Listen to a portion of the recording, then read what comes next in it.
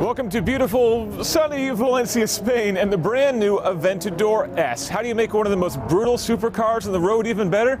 Well, you add more power, of course, but that is just the beginning.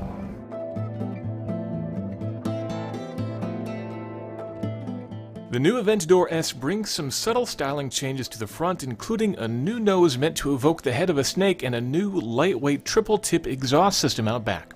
The 6.5-liter V12 is up 40 horsepower for a whopping 740 horsepower total, and the car now has a full four-wheel steering system, making the Aventador S both more nimble and more stable.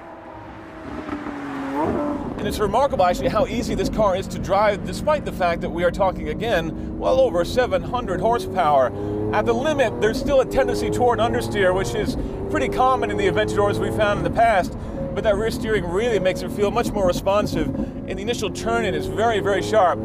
That's helped by variable steering, which is actually changing its ratio depending upon how sharp you're turning the wheel. That I know is something that a Lamborghini purist will probably not be in favor of exactly, but it actually does make this car feel a fair bit more responsive than it would otherwise.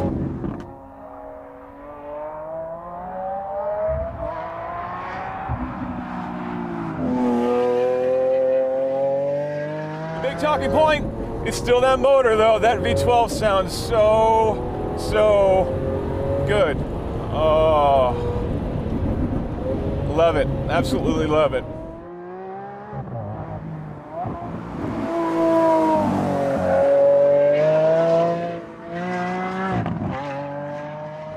If there's something, though, that needs changing on the Aventador, it's the transmission. They have retweaked it and retuned it a little bit to make it a bit smoother than before, but this is still the same single clutch transmission that the Aventador has had since the beginning, and so it's still that same kick in the pants when you get on the throttle and grab another gear.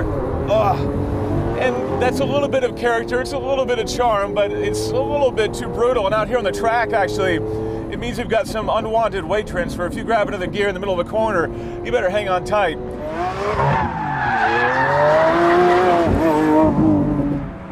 Lamborghini, I think it's time to put a dual clutch transmission in one of these, and frankly, I think it's time for me to get off the track and hit the road.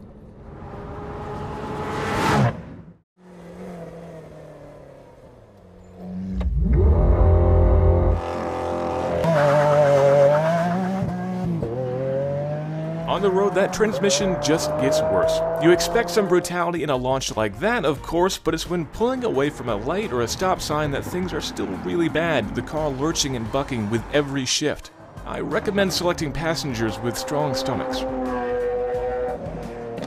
Another area that hasn't improved is the infotainment system. I know this is a Lamborghini and quality navigation is probably not high on your list of wants, but it is still disappointing to see that same basic interface the car launched with over 5 years ago, and it was old even then.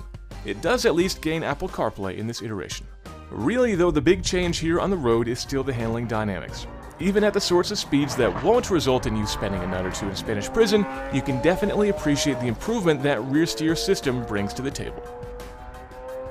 It's pretty remarkable how much this car has changed with just the addition of that rear steering system. Out there on the track and even on the street, you can definitely tell the difference. But even more important is how much it hasn't changed. It's still big, it's still brutal.